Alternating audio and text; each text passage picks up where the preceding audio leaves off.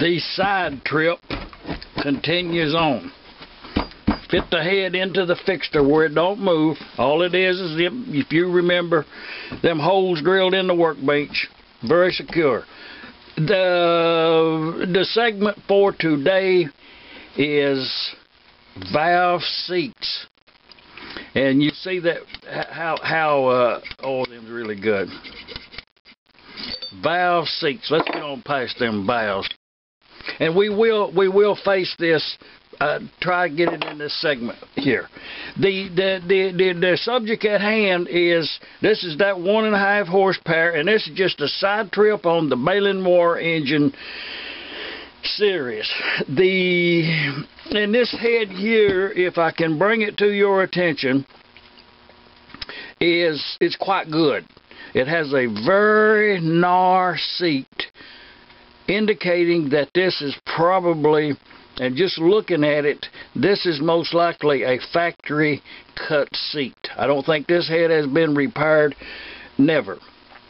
It just indicates it being in good condition.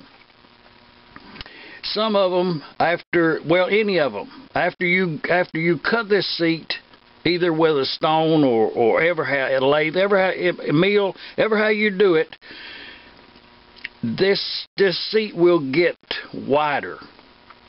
They cut, and this is pretty much optimal right here, and that's about I don't know. Let's measure that.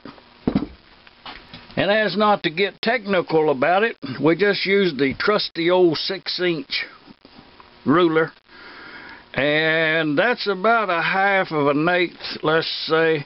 And if you put it right over here, it's about 1/16 of an inch. I think if I was going to tell somebody, I'd say that's 1/16 of an inch.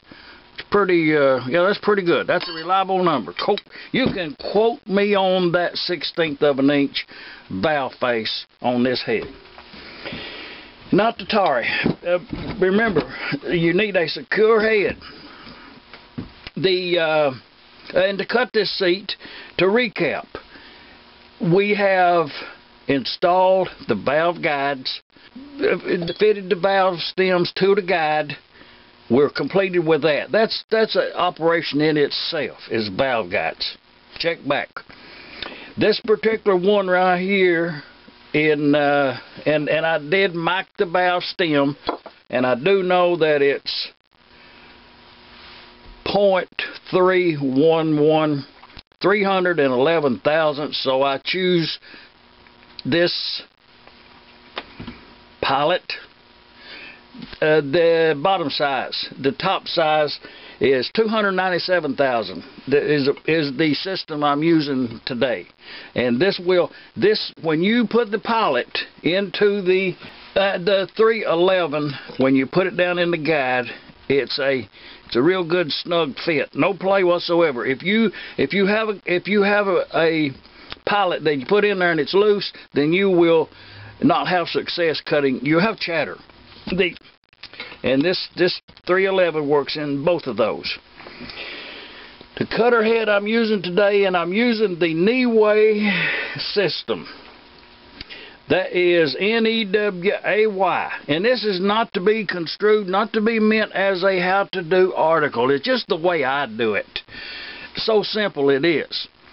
It's a Neway cutter head. This particular one right here actually cuts a 31 degree with these cutters here, and it cuts a 46 degree here.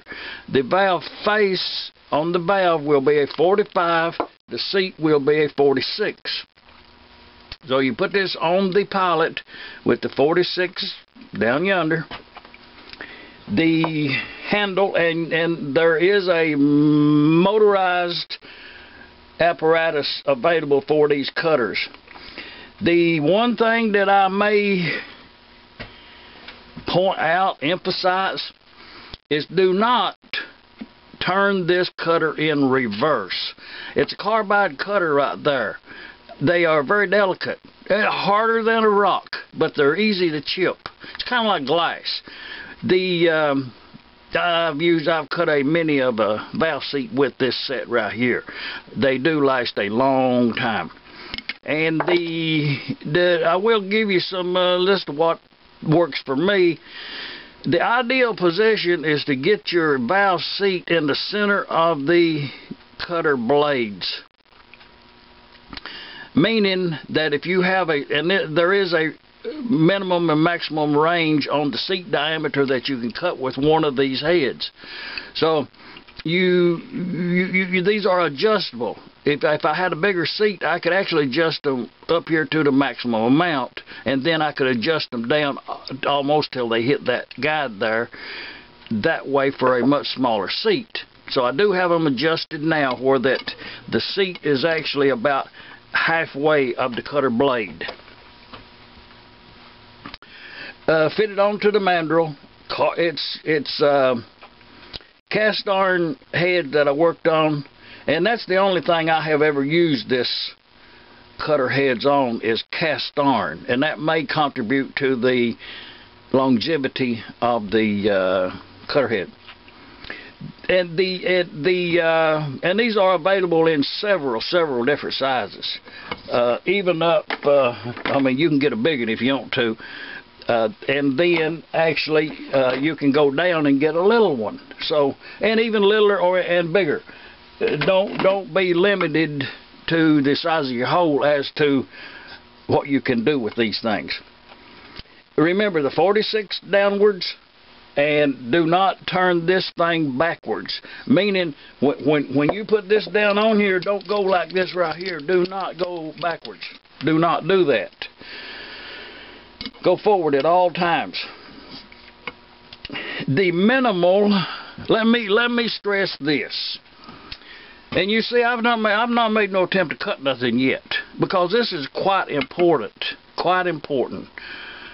I mean, take notes. Sharpen your pencil. You only are required to remove the amount of material that will produce a clean, uniform seat completely all the way around.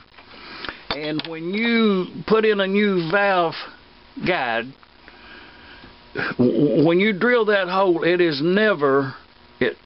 just never lines up exactly with this seat. So as a normal, this pilot right here will be at a different angle as to the original. And if you did it again, when you do this again, it'll be a few thousandths off. We're not talking much, but enough to where that when you cut the seat, it will actually be a little bit wider on one side and the other. Just be aware of that. And the ideal is to keep this at the minimal seat, not to a point, but the seat contact surface to the valve head.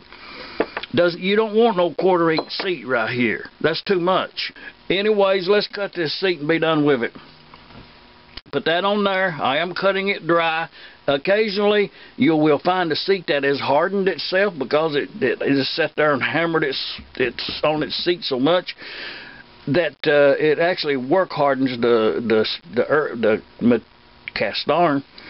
So occasionally you will find one that's hard that you do need some lubricant, and you should lay in if you was to happen to purchase a set of these. Do not just when you make the purchase of this, make the purchase of the cutting lubricant, the cutting fluid. You do not want to use oil here. It's not. You do not use a lubricant on a cutting. If you're, we'll get to that.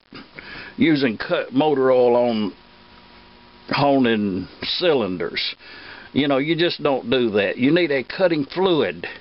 We're gonna cut these dry. Leave a comment. Up to now, leave a comment.